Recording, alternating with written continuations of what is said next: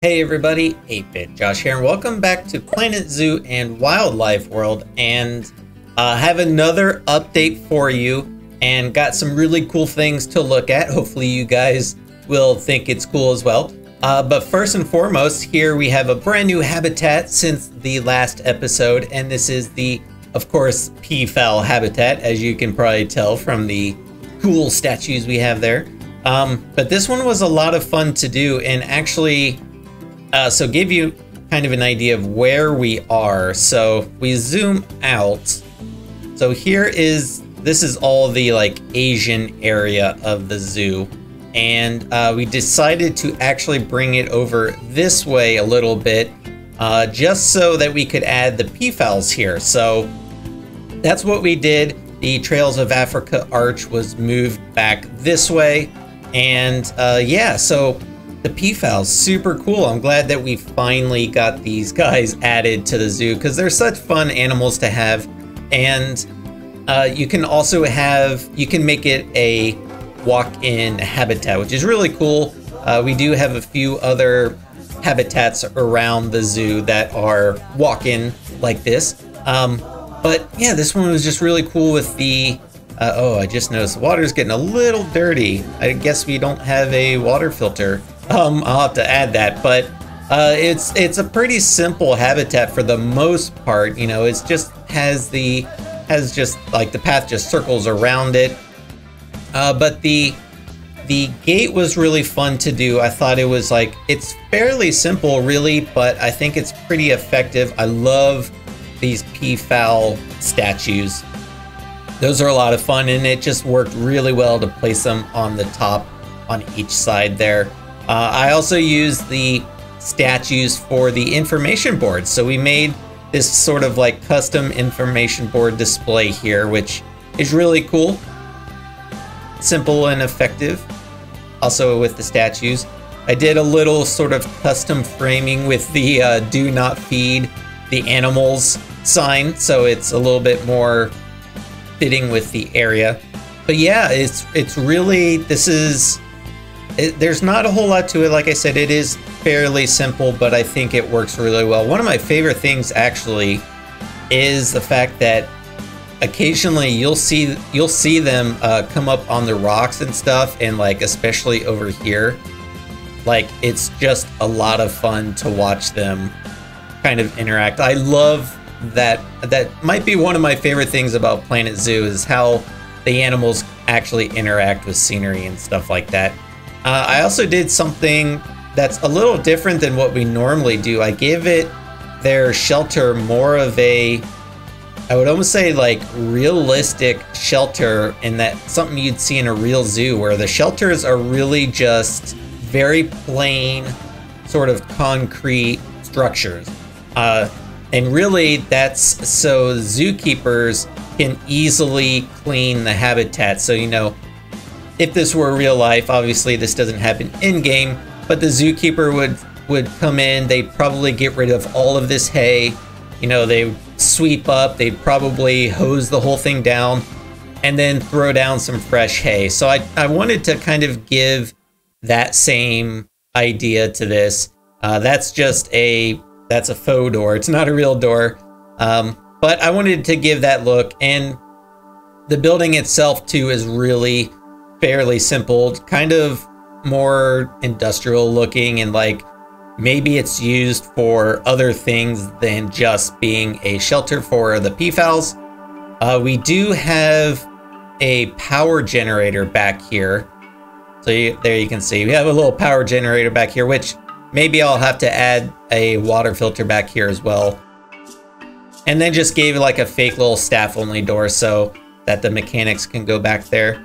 But I think that turned out really cool. It was a great way to fill out this corner, because I was for a while kind of wondering, like, you know, what are we gonna do in this corner? I don't know if we have enough animals to add to fill up this area, because we also have this spot, which is we decided during a live stream, which, by the way, if you aren't following me on Twitch, the link to my channel is always down in the description. Highly recommend you coming and hanging out with us.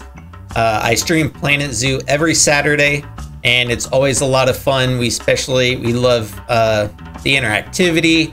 Chat always gets involved with like ideas and suggestions, so it's a lot of fun. But we decided that we're going to do sort of a mixed food court plaza outdoor exhibit area. So we're going to put some exhibit animals out here. We're going to have some shops and like a little nice seating area. So that'll be really cool. We also added a new staff area. They maintain the peafowls, as well as eventually the stuff that we're going to put here. And again, this is fairly simple. It's pretty standard. If you've ever watched any of our other episodes, you've seen what we do with the little staff areas. It looks really nice. It's kind of like it's back there, it's hidden. The guests can really only see it as they're walking by this, but otherwise everything is pretty covered up, which is cool.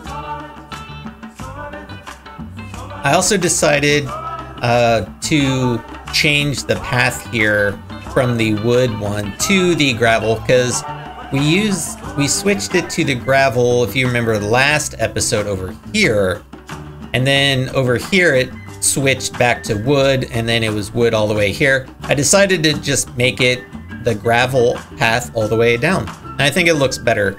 I think this is new since the last episode. I just made a simple little Looney Balloon stand here. Actually copied this building. We have it over... Where do we have it? It's over here. There it is. Yeah, so I just took this building, like the shell, and copied it and moved it over here because I thought it fit. They're both of those. That's how big the Africa section of the zoo is. I can have it like way over there and way over here. But so yeah, this spot is new. Added like a nice little seating area here. It's very simple. You know, just maybe guests need a place to sit. There's a lot of walking going on in Wildlife World, and I think everybody just needs like a nice little seating area every once in a while. And then across, so going back to the peafowls, across the path from those, we also added a just a really simple restroom here, and then as well as an ATM. Had to have a power generator as well, because there's like one little small section over here that didn't have power. I also really like this flower bed. I think that turned out really cool. And then if we want to look at it, we can look at it at nighttime. So we did just some like really simple lighting, lit up the peafowls on the statues, or the peafowl statues. We also did some lighting underneath the flower beds, which I think was kind of cool, because it gives them like almost like the flowers are blue, but at nighttime it looks like they're glowing almost, right? Like, am I crazy? They look like they're kind of glowing. I don't know. I thought that was really cool. We also just added lots of lampposts around here. I added some lights under here as well, just to, because it was actually kind of dark, and I was like, well, we want to make sure guests aren't tripping over these rocks. So I just put some lights here to make them look like they're kind of cut into the rocks. Another thing I did, speaking of lighting, is I noticed that we didn't have any lights down here. So all these lampposts, these are all brand new, and I think that it looks a lot better now. Obviously, especially going over a bridge, you want to make sure the path is nicely lit up. So we did that as well. And let's see. I don't think there's anything else up here. All this we've already looked at. We may not have seen this stuff at nighttime, so I mean, we can give it a quick little look.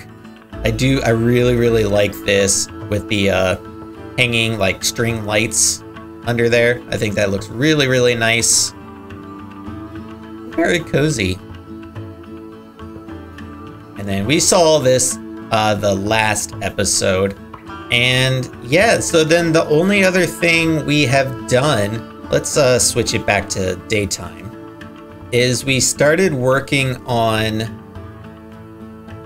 the train station over here. So this is the last station that we had to theme for our huge train line that goes around the entire outside of the zoo. So if you recall the last few episodes, so the train line, it starts here. I mean, it's a loop, so it could start anywhere, but we're starting here, and then it goes all the way around here. We have another station here, down here, around, and then back around. So yeah, this is the last one we have to work on. And so this is just sort of a preview. We added like a little plaza, so we're gonna have some benches here for sitting. And then, of course, we have a hot dog squad and a Pip Shop Smoothies, which is really nice. As well as a toilet block. But this is obviously just a work in progress. We still haven't added like trees and stuff. We'll probably put some trees along here to kind of block the view that way. And then obviously the train station itself is not complete. But I wanted to give you guys a quick look. This is what we did over here. And it's looking pretty nice so far.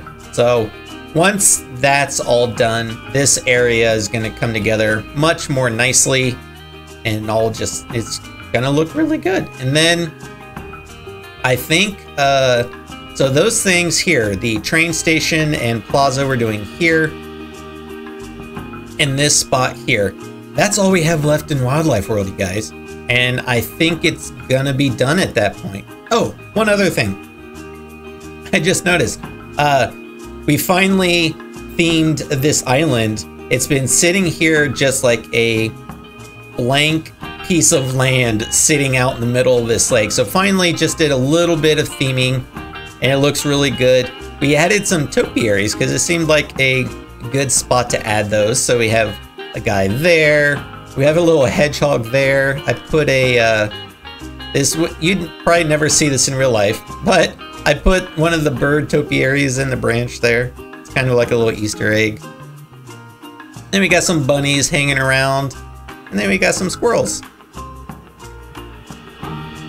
But I did this because, well, one, it needed it, but I wanted to make sure that we didn't cover up the African elephant dome. Because, you know, the entire point of putting it right there is so that guests can see it when they're walking in. So a guest is coming from right here, they're just walking into the zoo, they get like a sweet shot of it and they're like, whoa, that building looks sweet, I want to go over there. So we have the trees there, you still get a nice view of the dome, and yeah, that all turned out really cool. So super happy with that. But yeah, so that's everything we've done so far since the last episode. Like I said, if you ever want to hang out with us while we're building live, make sure you give my Twitch channel a follow. And you can come hang out with us, chat with us, and offer up your suggestions live as we're building. It's a lot of fun, so I hope to see you guys there. So, as always, be sure to leave your comments, suggestions, and feedback down below. I am 8-Bit Josh, and thanks for watching. See ya.